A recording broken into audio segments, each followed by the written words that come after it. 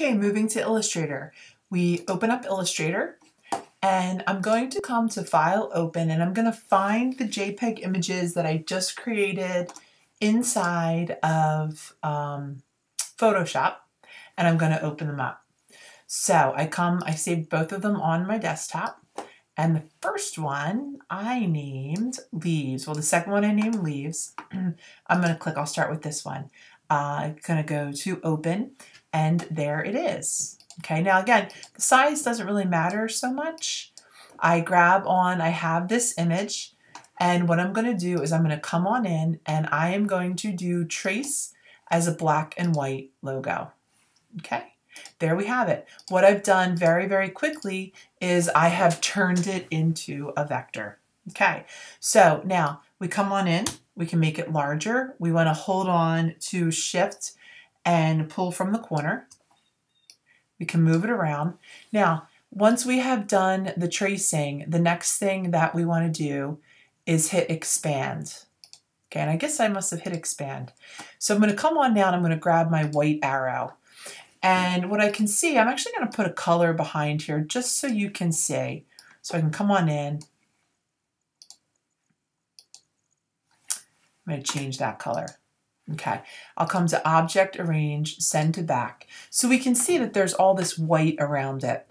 So what I'm going to do is I'm going to grab onto my white arrow and I'm going to click onto that white and I'm going to hit Delete. So now we can see we just have this image.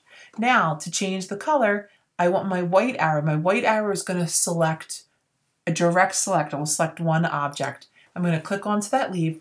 Now I want to change all of these whites at the same time. So I'll come on in, I'll say select same fill color, and I can come on in, I can change this color. So I'm going to come on in, grab a nice light green.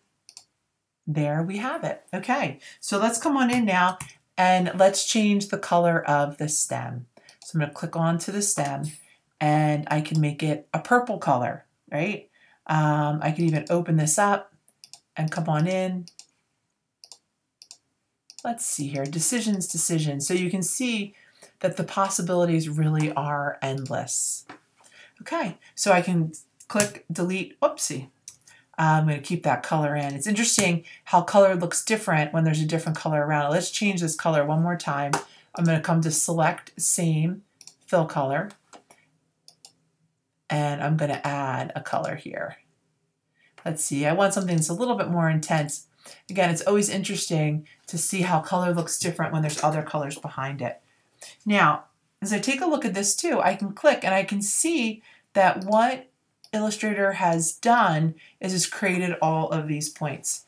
Now I can also work with this a little bit and kind of clean up all of these anchor points. Some of these edges, I like the way they look, some not so much. So, and we can have different variations of this. So I'm going to click, I'm going to grab this, I'm going to go Edit, Copy, Edit, Paste in front, and I'm going to do another version of this. So I'm going to come on in here, we'll take this, we'll move this one over.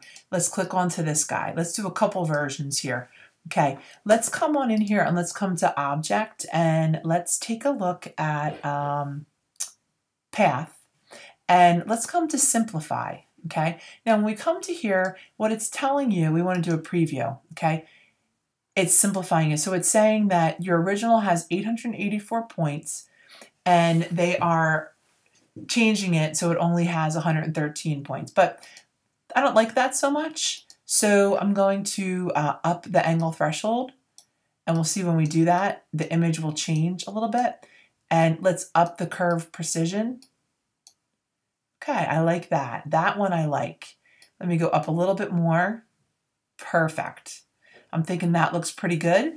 And what's happened here is it's gone from 884 points to 149 points. I'm going to hit OK. I'm going to click, and there we have it. I have another version of this image. Okay, let's do something else. Again, the possibilities are endless. Let's come to Edit, Copy, Edit, Paste in front. Let's click on over. Let's make this whole thing one color. So I can click on, grab my white arrow. I'm going to select these parts in here, and I'll say select same fill color. And now I'm going to, oopsie, okay, what happened was, see what, it selected all of them. All right, so I don't want to do that. So what I could do is I could double click, go into isolation mode just with this image. If I just want to do this image, I double click to get into isolation mode. I'm going to select this. I'm going to say select, same, fill color. And then I'm going to change it to the color of the background. So I'll say, and I'll just grab my eyedropper and I'll select that color. Voila. Now they're all the same color. Okay, great. Now I could take this image right in here and I could merge it. So I'll go to my Pathfinder, Window, Pathfinder. There's Pathfinder. All right, so here we go. We can hover and we can say Unite. All right, there we have it. All right, so this whole image is all together. Now it's not all the way together. So if that's the case too, I could come on in, select it, and I could work with my blob brush. So I come on in, I come to my blob brush. I'm gonna zoom it on in, grab my hand here. Again, I'm gonna select, I'm gonna get my blob brush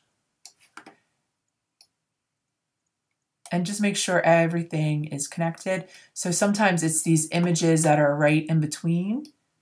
I can go a little bit smaller. If I want it to be a little bit smaller, I use the parentheses on my keyboard. That actually makes it smaller. And again, sometimes we really want to just zoom it on in. And we can see that we can get a lot of info when we zoom it on in. Okay. All right.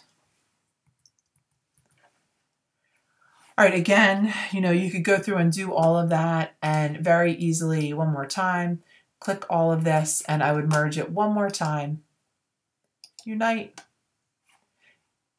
And then we can see that it is moving together now. Again, you can work more with the blob brush. I'm going to change the color overall, not so wild about that color. Okay, there we go. Possibilities are endless. To get out of isolation mode, I'm going to hit escape. So we can see very easily with that simple little sketch, we have 3 versions, 3 different colors that we can work with, and we can use these images and pattern them and do a lot of really cool things. In the next video, I'm going to take a look at how we could take the aloe plant sketch that we created and turn it into a vector as well. Thanks so much.